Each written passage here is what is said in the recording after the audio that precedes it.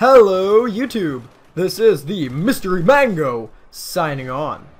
Now guys, today I will be doing a review on the L85 assault rifle. Now guys, first of all, before anything, I want to get in a little bit into the history of the L85A2. Now guys, of course, this is a British assault rifle, and the place of origin was actually right in the United Kingdom. Now, this gun was in service from 1985 to the current present, and it is actually said to remain in service until 2025, which is quite good. Now, this gun's been in several wars, and it was designed from the 1970s to the 1980s. Now, the manufacturers is BAE Systems and Heckler & Koch, and it was produced in 1985 to 1994. And they built approximately 350,000 L85A2 assault rifles. Now guys, let's get in what you guys actually need to do to get the L85A2 in game. You guys need to complete the assignment known as Open Fire. And to complete the Open Fire assignment, you need to, number 1, reach rank 10, number 2, own China Rising, and complete the reward requirements. Now, the reward requirements are actually not that hard and are quite simple. So all you guys gotta do is, number 1, get 3 assault rifle ribbons, which do not need to be in the same round, and they can actually be scattered through multiple rounds. Honestly, it's all depending on how good of a player you are with assault rifles, and generally if you die a lot or not. But personally, for me, it took me 1 round to get this, so that aside is the most easiest part of the assignment. Now, the harder part of the assignment, which is hard for most people, honestly, I did this once again in 1 round. You need to, number 1, get a kill with any pistol, except, guys, do not use the Shorty 12G. That is considered a shotgun and not a pistol. I don't know why some of you try using it, but it will not count as a pistol kill. But anything for the sidearms but the Shorty 12G will work.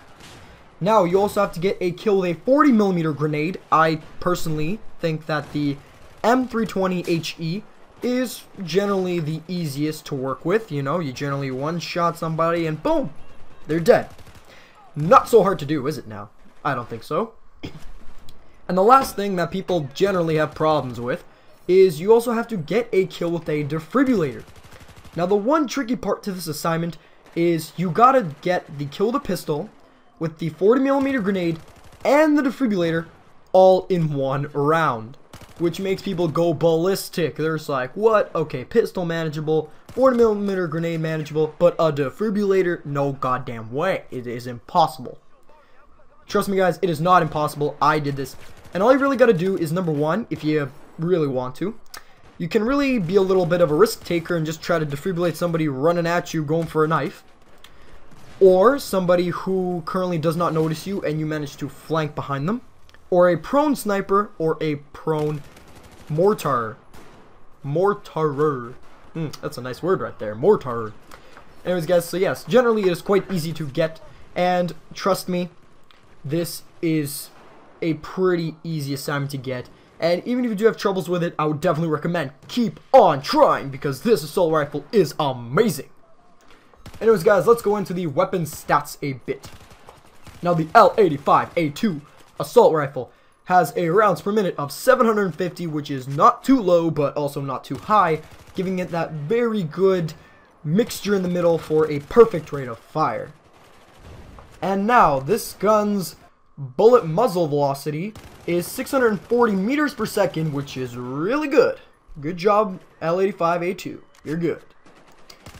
And this gun is also quite good with aiming, so generally you can pretty much snipe long-range targets with this thing, but I would definitely not recommend anything over 100 meters, because that would generally just, you know, your bullets start spraying off and you'll generally waste your whole magazine just trying to kill out one person. It's just so frustrating. So don't try to shoot anybody over 100 meters.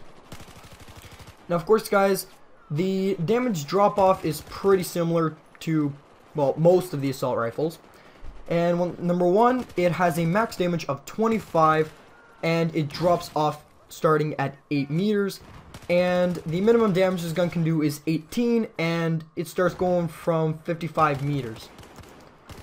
So now this gun's reload time, if you do have a bullet still left in the mag, is 2.75 seconds, which is a little bit on the slow side. But the one thing with this gun which you really want to watch out for is the long reload time of 3.75 seconds. So generally guys, if you are going to reload, make sure you still at least have a bullet in the magazine, because trust me guys, okay, a second in Battlefield could mean life or death. And if you are away for almost 3 seconds or almost 4 seconds, you are very likely to die if you're not in a good, camping area. Okay guys, now the recoil of the L85A2 is pretty similar, honestly, to a lot of other weapons out there. It has a left to right recoil of 0.25, which isn't so bad. I mean, it could be better, but it's generally pretty good. But it has a vertical recoil of 0.43. Now, the vertical recoil, is a little bit interesting, but personally what I like to do to just pretty much compensate for that is actually stick on a muzzle brake and a nice ergo grip, and maybe stick on a nice Cobra or Coyote sight or whatever sight you prefer. I would definitely not recommend any 4x sights though. Stick with 1x sights, guys, please. So a Cobra or Coyote would do really good, and if you don't have those, try to maybe use a Hollow or something along that range which you are comfortable with. But generally those are the most popular sights that everybody else is comfortable with.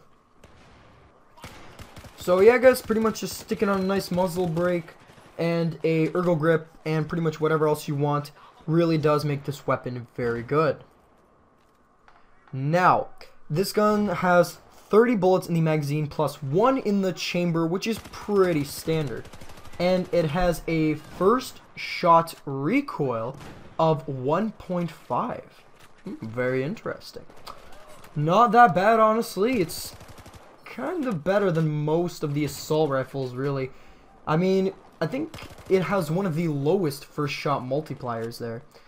Honestly, I don't think any other assault rifle actually beats it. I think the Scar H may be close.